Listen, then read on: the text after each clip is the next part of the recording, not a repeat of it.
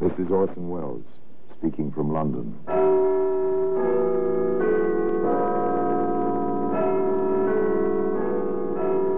The Black Museum, a repository of death.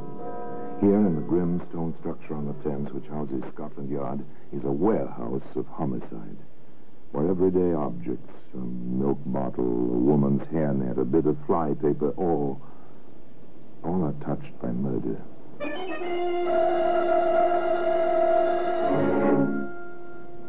Here's a doctor's prescription. It's a familiar object. You don't think twice about it. You have a cold, a sore throat. The doctor comes, gives you a prescription, piece of paper with symbols scrawled on it. Here you are, nurse. I've used a different compound this time. Number 1778 in place of 2032. Is this one stronger than what you've been getting? Yes, there's a bit more of the morphia in this prescription. Well, today that same piece of paper, that prescription, is in the Black Museum.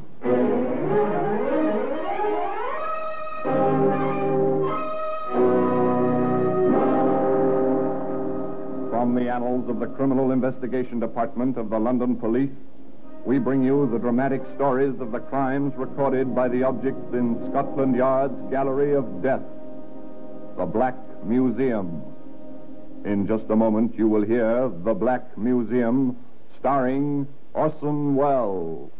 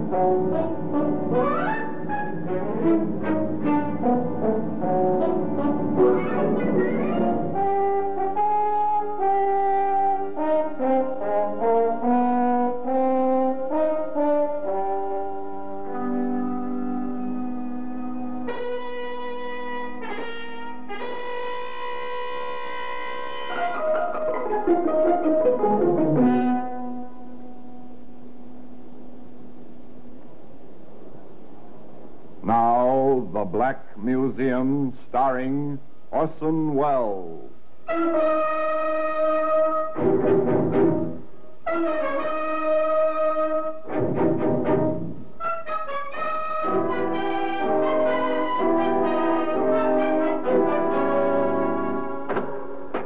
Well, here we are, in the Black Museum, Scotland Yard's Museum of Murder. These objects all around represent the final distillation of that most final act of all, the taking of a human life by another human being. Here lies death. In serried, ordered ranks, the things of which death is made lie here, quiescent now, but once so violent, so unavoidable, so inevitably complete. It's a stiletto, thing of cruel beauty, the jewel scabbard. No blood sullied this stiletto blade ever, but this was the arrow, the pointing finger, which led to death by the hangman's rope. Yes, and here's the prescription, scrawled almost unintelligible, in the traditional corkscrew of the doctor's penmanship, and marked in the chemist's writing, filled. Ironic, but true. Almost as ironic as the beginning of the story, because the beginning is an errand of affection and kindly care. You see, John Begley was a nephew and cousin who did his best for his family. And so, if you don't mind, Miss Smith, I want to be certain that my aunt, she's well past 80, you see, and my cousin will have the best of care. I understand perfectly, Mr. Begley. I've been taking care of patients in my house now for almost 5 years. I can show you letters of reference, but I prefer it if you inspected my house first. That way... To May Smith, a routine call. A routine inspection. To John Begley, a matter of some importance, but apparently Mr. Begley was quite satisfied with what he saw. I must say, Miss Smith, you do well by your patients. I'm a nurse, sir, and I've dedicated myself to the proper care of the sick. Oh, to be congratulated. May I ask what the charges will be? Your aunt is, I take it, a hopeless invalid. And has been for a good many years. My cousin June has a progressive nervous disorder. Sometimes she's quite completely paralyzed. Then she has remissions. Oh, I see. Would it be multiple sclerosis? I think that's the name of it. In any case, she can care for her own needs to a great extent, except when she has these seizures. Would £15 per week for each of them be within their means, with board and so on included? Oh, yes, they have means. You see, my uncle, by marriage, that is, Mr. Dawson, he left them a comfortable income. No problems there. Everything perfectly respectable and not a thought of trouble in the mind of anyone concerned. Martha Dawson and her daughter June came to stay in the care of Nurse May Smith. Not a registered nursing home, you understand, but a nice place and a competent nurse in charge with a good doctor on call. All of which was borne out the afternoon some months later when John came to visit his aunt and his cousin. May is sweet. So considerate. Oh, it's May already, is it? Oh, why not, John? She's as good to me as June would be if she were able. I wish I were able, Mother. But you're not, poor dear. And May is a fine substitute. One of the family, eh? Yes, John. John, Yes, my dear? I'm not getting any younger. Here, now, none of that kind of talk. I mean it. I'm getting on. 55 is well into middle age. I've been thinking about my will, John. As your next of kin, I think you ought to discuss it with me. I'm serious, John. Listen to her, John. In all probability, I shall go first, and June will have everything her father left. All right, Aunt Martha. Go ahead, June. Well, I've been watching May, you see. She has practically nothing of her own, except this house and a rather precarious income from her patients. I've been thinking of making her a partial heir. But since you're the main one, John, I thought I'd ask you first. I'm doing all right, dear. No worry on that score. Only take my advice. Be sure before you leap. Money is a strange thing, you know. June listened to her cousin John. But what she thought he was advising, well, that was something else again. May, I'd like to talk with you. Of course, my dear. Go right ahead. I'm making my will over again. Now, that's fine talk. You and a will, whatever for? To make you my principal heir. June, really? You mustn't do anything of the kind. I'm sure your nice cousin won't like it a bit. Oh, I've discussed it with him. He doesn't mind in the least. In any case, people with their lives ahead of them mustn't think about dying. Then it's high time I began to think about it. June, dear, let me tell you something. You're going to live so long and pay me £15 a week for so many years that you won't have anything to leave anybody. That's not so. My income will take care of me as long as I live. And John certainly doesn't need the principal. You will. You see, May, I know about the real nursing home you've always wanted. And the cottages and house that are the basis of what Father left Mother and me will be just perfect for you when the time comes. You stop this kind of talk, June Dawson. That's nurse's orders. I don't want to hear it. I simply refuse to listen to you. A word can be like a stone in a pool of water, the splash, the first ripple. And then wider and wider go the circles. The stone disappears, but it's there, lying at the bottom of the pool, even when the surface has become still again. This box of candy. Johnny sent it. Will you have some? Thank you, Mother. Now, what shall I have? Nougat or a cream? You've had 3 already. You know sweets aren't really good for you. June is right, Aunt Martha. Now, you let me have that box. I'm going to save you from temptation and keep the box in my office. And you may have a piece after dinner and one after luncheon each day. The way you boss me. You'd think you were twice my age instead of the other way round. You're a good person, May. You really are. Am I? Just because I do my job? Yes, the care was good. And the 3 women obviously were very fond of each other. But did you notice the phrase, save you from temptation? Would a psychologist call that a Freudian slip of some kind? I wonder now. And who was saving whom? And from what? Certainly Dr. Lewin, the attending physician, thought merely that people were being saved from pain. And with conscientious care. I've been in to see Mrs. Dawson, nurse. I'm glad. How do you find her, Doctor? She's failing rapidly. Oh, it's too bad. She's a splendid old lady, despite her bad physical condition. Does Miss Dawson realize her mother's condition? I'm sure she does. She's a brave woman. And a self-sacrificing daughter, if ever I saw one. No question about that. Well, it must come to all of us one day. Death, I mean. Now then, have you the final reports on the terminal care for Mrs. Wrightson? Yes, sir. Right here in the file. And for Mrs. Richter. Thank you, nurse. You know, you really ought to qualify as a proper nursing home. You know your business, Miss Smith. Thank you, Doctor. Well, regulations are strict and expensive to fulfill. Now, on these two cases, Doctor, you prescribed morphia towards the end, you remember? And you let me have a supply. I keep the dangerous drugs in here. And I have some of the tablets left. I'd like to return them, if I may. Very well. Dangerous drug, morphia. Just as well not to have it around, even under lock and key. A dangerous drug. Tempting. But there's another drug, or so it may be called at times, a temptation certainly. Seems to have the power to dull the perceptions and the consciences of people, much as morphia does at a time. This drug is money.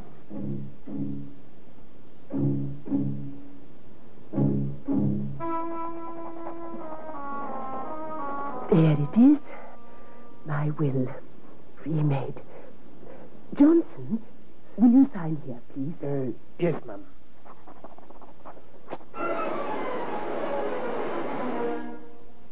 The papers were signed, put away. A will, an inheritance, a gesture from a grateful woman to a friend in need. That was all.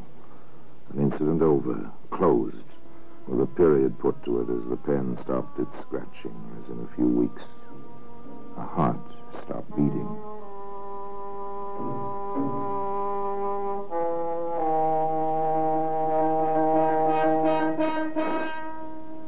At least she died without pain. In her sleep, Doctor.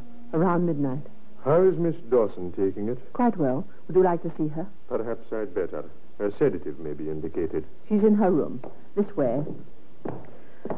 Can I expect any reaction in June's own trouble? A disease of the nervous system like hers? There may be some trouble now, even when she's taking this blow so well. I know.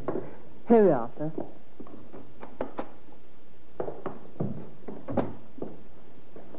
Ah, Miss Dawson. May I express my sympathy? Thank you, Doctor. Mother suffered enough in this world. I pray she has peace in the next. I trust she will.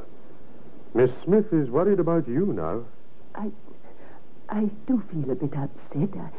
I hope I'm not going to have any after effects. Have you noticed any signs?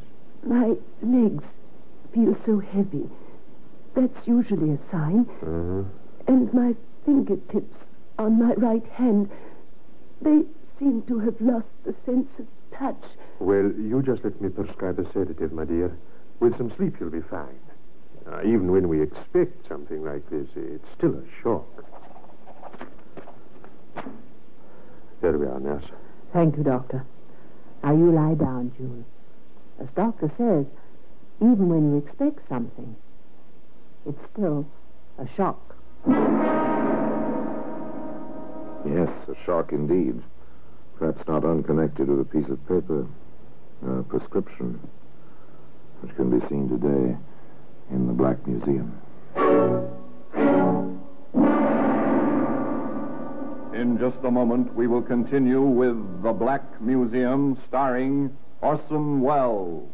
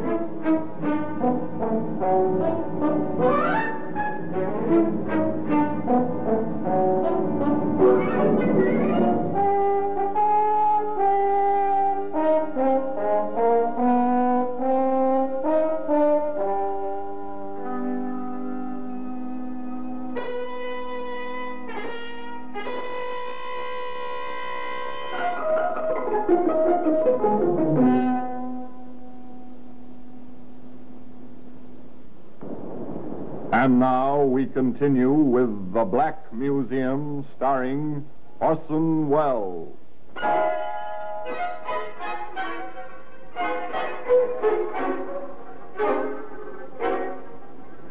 The words they use are polite.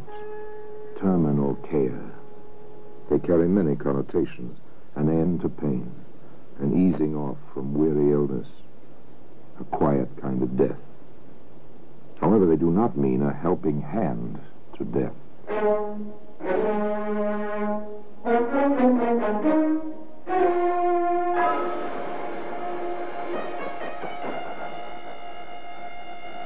Doctor, poor Miss Dawson doesn't seem to be getting much relief from the sedative you gave her. I'm afraid the funeral and all the details have been too much for her. I've been expecting that.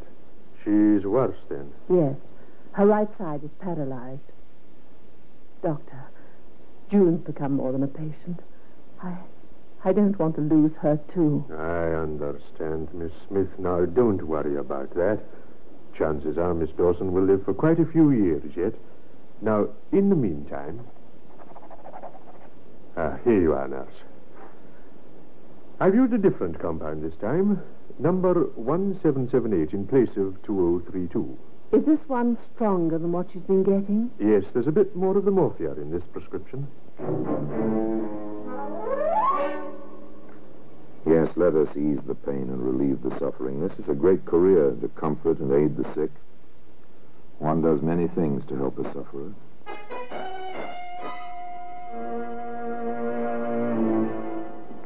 Dr. Lewin, Miss Dawson has asked a peculiar question. I don't like it. What is it? She wants to know how one can be cremated. Oh, she's thinking about that, is she? Well, she hates her body. I think she wants to feel it will be completely destroyed as soon as she is gone. Now, can't you get her mind off this? Well, I try. I've been spending as much time as I can with her, but she keeps coming back to that same question. I'll have to satisfy her, I'm afraid. Well, you tell her she can put the direction in her will if she has one, or she can leave a letter properly witnessed ordering disposal by cremation. Then, when she dies, whoever is left behind applies to the Registrar of Deaths for permission. The rest will be taken care of by a licensed mortician. Ugh. What thoughts on such a pleasant day? She seems so terribly depressed. What can I do, Doctor? Just do your best to keep her mind busy. June Dawson, depressed, half paralyzed, and facing several years of a kind of half-life. Not pleasant. No, definitely. Cousin John Begley was very upset about it. I don't like it, Miss Smith. June shows no improvement at all. I'm upset by it as much as anyone. Yes, I suppose you are. What do you mean by that, Mr. Begley, if I may ask? If she dies, no more £15 per week for you. I resent that, Mr. Begley. Yes, I suppose you should. Particularly since my cousin made that new will. Do you know its contents? She hasn't disclosed them to me, but I can guess. Do you know them? I can't say I do. Wise of my cousin to keep her will a secret, particularly since her estate will be worth at least £4,000, if not more. A large amount of money and a small lie. Interesting combination. Of course, one can hardly blame this. It's not Cousin John's business what's in that will if June doesn't care to tell him. In any case, other events impend which will have a bearing on the matter.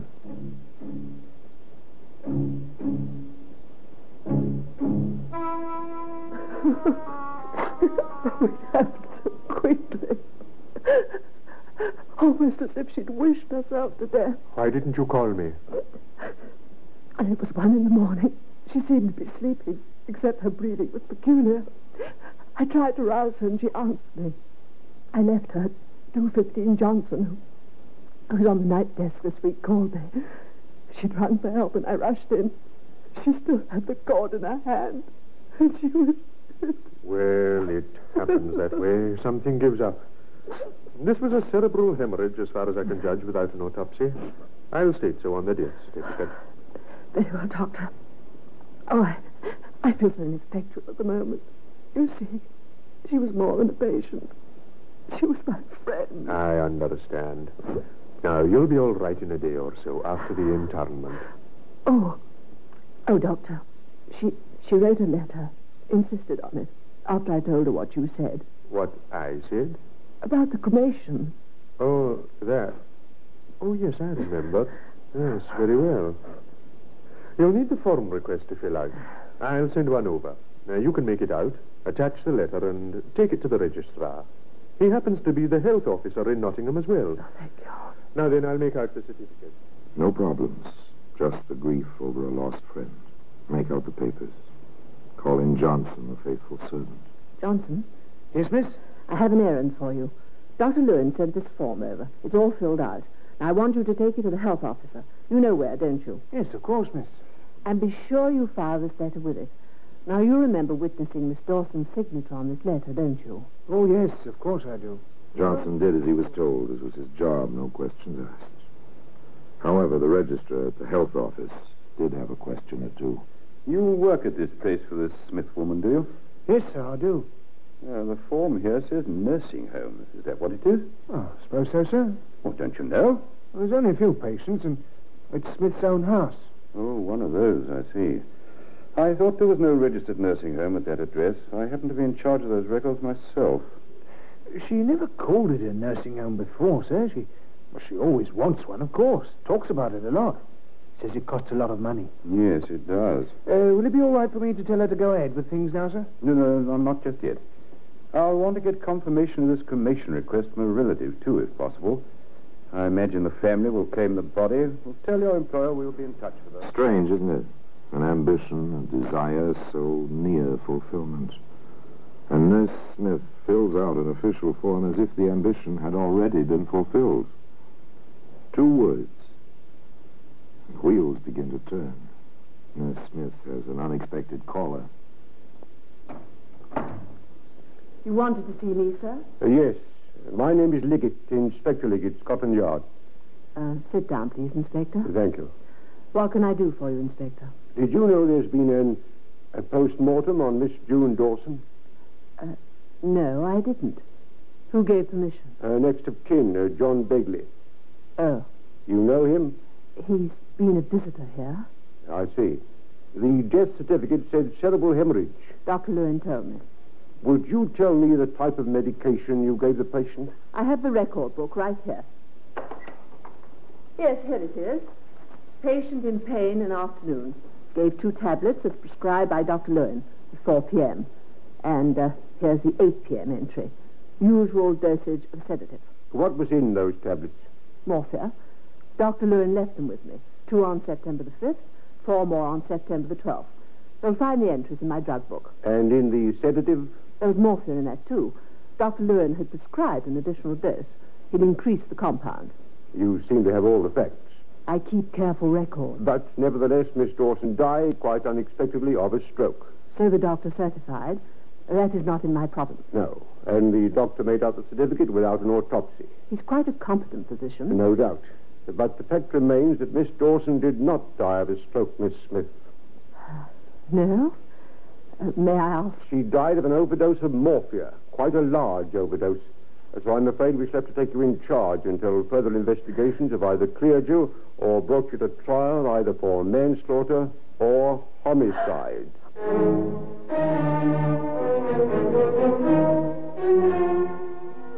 When death masquerades as mercy, when murder hides behind friendship, there's little sympathy for the accused. In this case, where one required to heal stood accused of killing, there was only anger. Nonetheless, justice was well ordered, and the evidence was made quite clear. First, the motive. Mr. Begley, what do you know of the occasion of your cousin's drawing up a new will in favor of the prisoner? My cousin discussed it with me. What did she tell you? That she felt so grateful to Miss Smith that she wanted to leave her entire estate to this woman. What is the amount of the estate? Something over £4,000. To the best of your knowledge, did the prisoner know the size of the bequest? I told her myself. On what occasion? When I asked if she knew the contents of my cousin's will. And what did you say to that? That she did not know. At a subsequent visit with my cousin, I learned that she did know. In fact, her own assistant or helper witnessed the document. Thank you very much, sir. And finally, opportunity and access to the drug.